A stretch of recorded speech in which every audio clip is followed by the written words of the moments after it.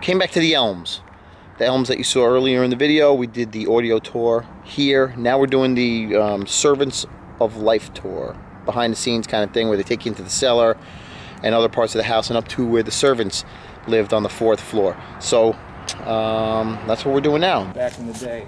So they tore those down and built this big wall around here. This is 13.5 acres now. It's one of the largest lots on this whole street.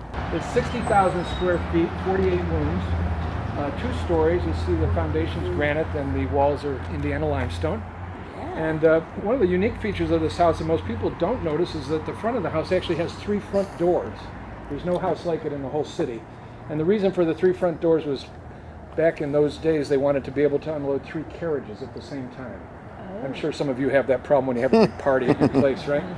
But that's what they did. So when this house opened, it opened in August of 1901, they had 150 carriages pull up in this front yard here. 1901, when the house was completed, so everything was still with horses and so on. And in the back of the property, we do have a carriage house and a garage side next to each other in the back. So they're coming this way. Let's follow them. So where we are now, this is the 3rd floor. This will be the servants' quarters. Servants don't come up here. Only the butler and the housekeeper come up just once in a while to check. And they usually use one of these rooms here for an office. But this is a very unique thing. This is what's interesting about it. This is, think about 1901. There's 16 individual rooms. Only single people could live here. If you got married, you had to move out. They're men and women. And there's no supervision other than themselves. Okay? So it's like Columbia University about 1968. But 68 years before that. It's very strange. How it worked, we've looked for, some sort of scandal or nothing. We can't find anything. If you come up with something, tell us, please. We just think there's got to be something, but there isn't. I'm joking. So anyways, this is where they would live. So there's 16 individual rooms, 3 shared baths. Okay. And they worked that out somehow. We don't know how they worked either. So let's walk down here. I'll show you how they communicated, and then we're going to take a look at some of the rooms. 100-year-old glass block floor. Whoa.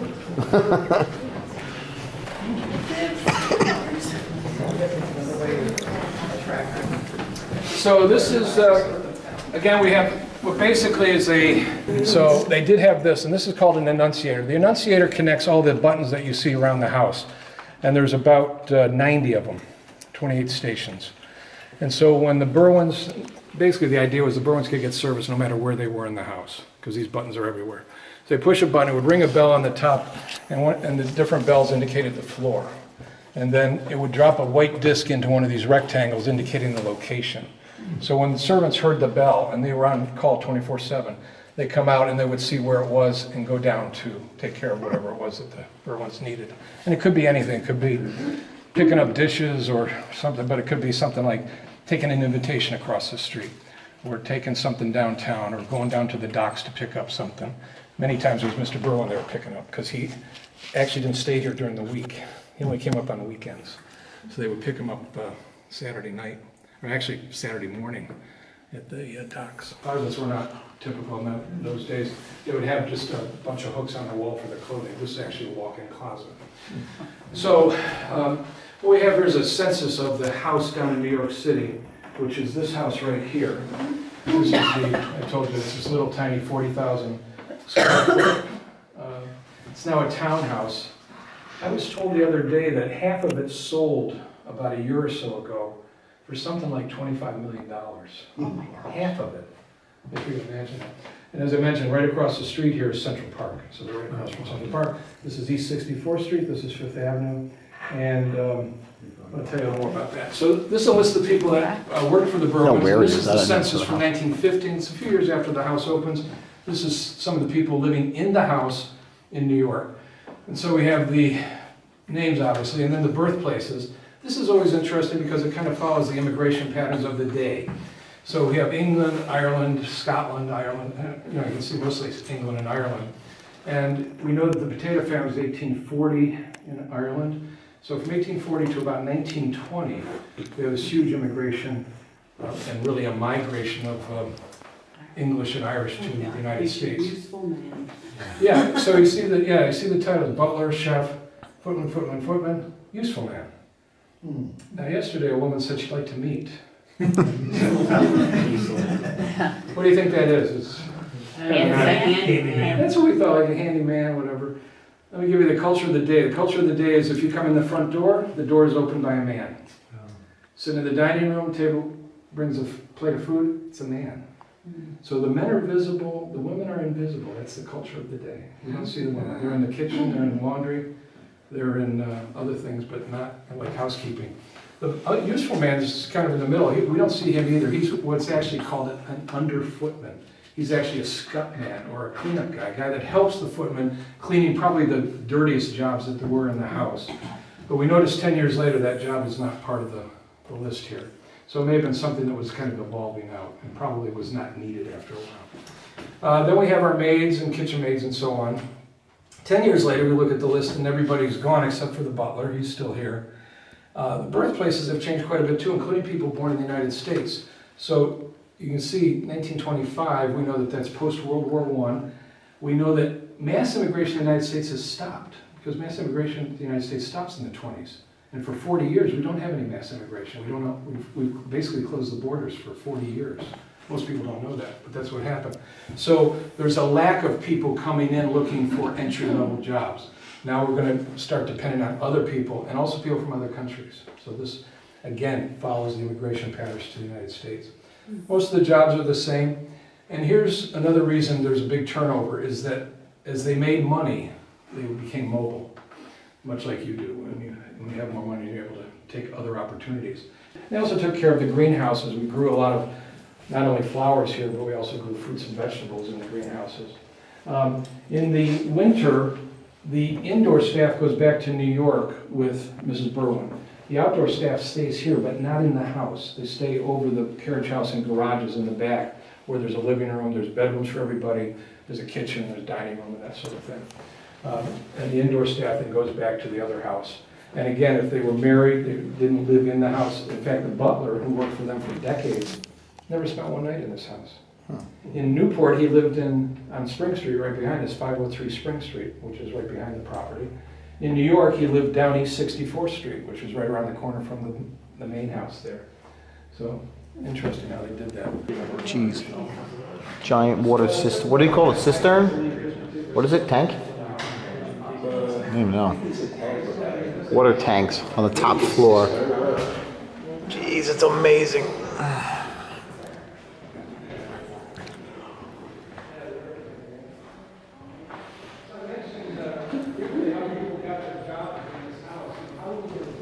Bathroom is shared.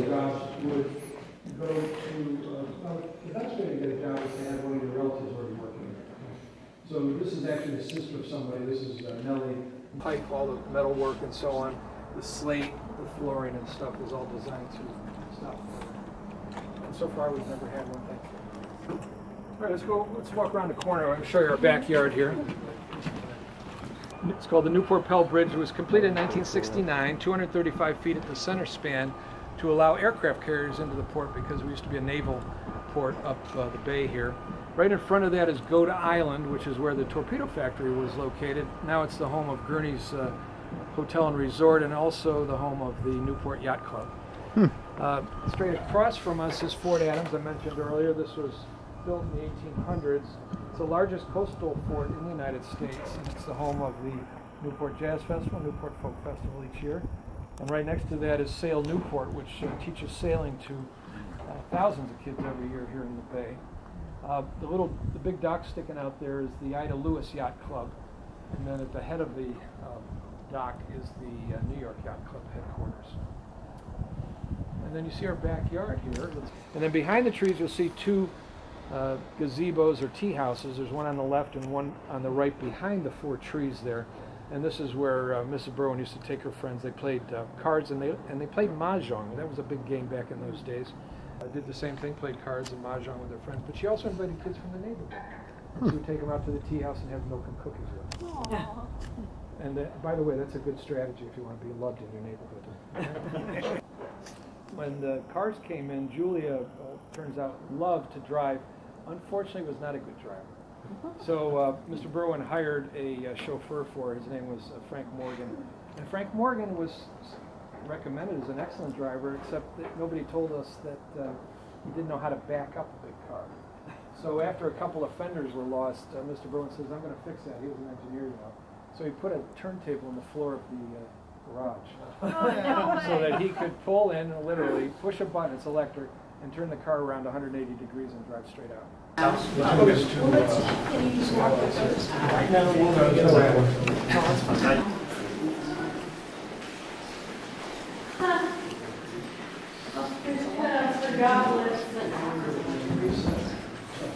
All right, so let me tell you a little bit about where we are. So this is another one where you see not a lot of light fixtures. Imagine these with 10-watt bulbs. So anyways, this was the laundry room. There was 5 of these big sinks. There was no Maytag in those days. Everything done by hand. They used these washboards you see over here and these agitators. As you go into the sink to wash the clothes, they'd be wrung out either by hand or using these little simple wringers you see behind you. And then everything had to be dried, so they couldn't hang the clothes outside because it is Bellevue Avenue, it is Newport. So this room here was a drying room. This is a huge room. It's probably about 400 square feet of drying. It was all clotheslines, and it was heated by one of the furnaces in the sub-basement. So in the summer, this would be going full-time, drying clothes. The clothes would be dried, brought out here. Everything was ironed by hand using these hand irons. They were heated up on coal stoves, and then the clothes would be folded and taken back to the person they belonged to. But because the women had these fancy gowns and so on with very delicate fabrics, fancy buttons, mother of pearl, all that kind of thing, before they washed any of the gowns, they cut all the buttons off. Then they washed them, wrung them out, dried them, ironed them, and then took them up to the sewing room on the 2nd floor. This is a dedicated space just for sewing buttons on. The sew basement, just hang on to the rails.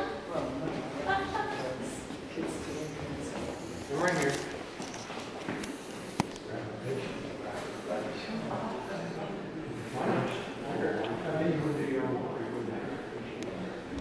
Cool. Because nobody ever came into the house except people that worked here. So they weren't aware of any of these particular features. But this is, again, another working area, and these are work benches here on this side and storage for supplies. The 2 water filters are over here on the right-hand side. All the water that came into the house was filtered. We have a problem with a lot of minerals, particularly iron in the water in Newport. So they would be filtered and then pumped up to this tanks you saw on the 3rd floor. There's actually a tunnel or another part of the sub-basement that runs under the floor we were just on. And this is to provide access to all the systems of the house, the sewage, the electric, and the water, as well as stand-up access to the elevator machinery, which is down in the basement, sub-basement as well. So if there's a problem with the elevator, they don't have to tear anything up there. They just walk straight through, almost to the other side of the house. And then up above us, you see this curvature. That's actually painted brick, and this is the secret to what keeps these houses up. It isn't the Indiana limestone. They're coal-driven. We also have a water heater that's heated by coal. We're over here for storage of the coal, about 40 tons that they kept on hand in the house all the time.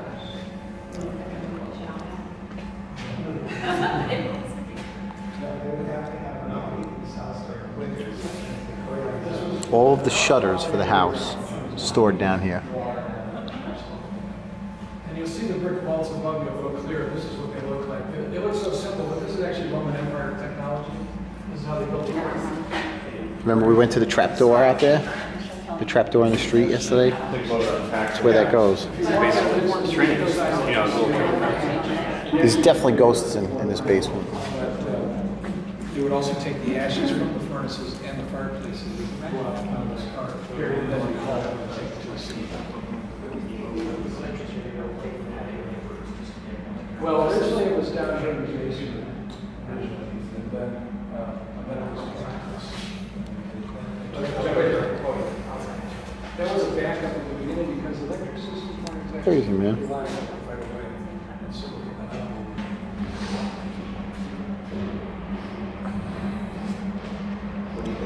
They came off the tracks a couple times. Looks like it. Or they move it out of the way, you know, like, yeah, all right, let's get this one out of the way.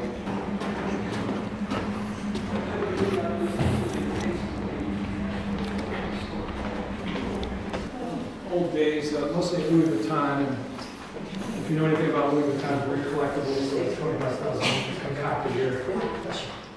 Yeah. We're going to go right. And these are their original boxes? Or are they... JP is Mr. Berwin's. A number of these are actually donations of some of our members, and some are from our... The ones out in the hallway, are those just reproductions, or were those actual... Those are their Oh, boxes? Those are legit? Yeah, those are original. Yeah. So, this is almost feels cool.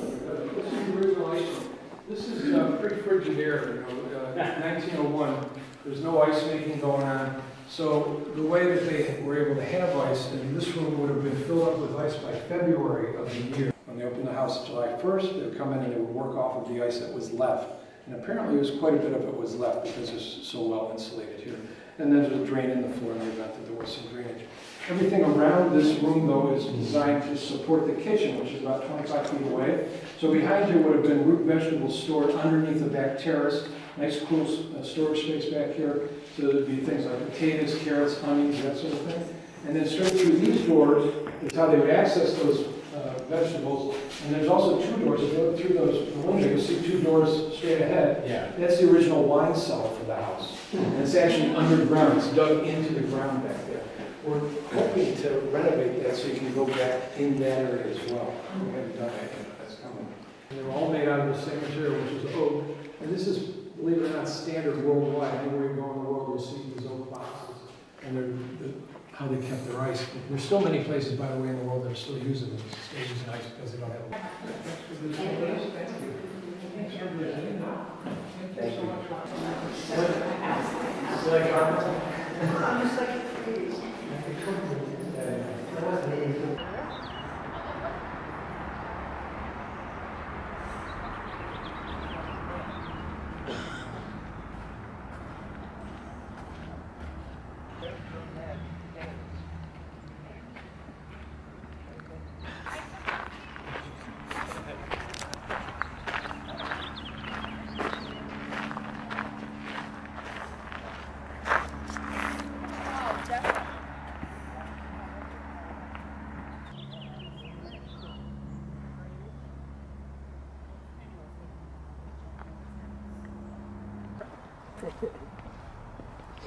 Scary part is it's just becoming normal.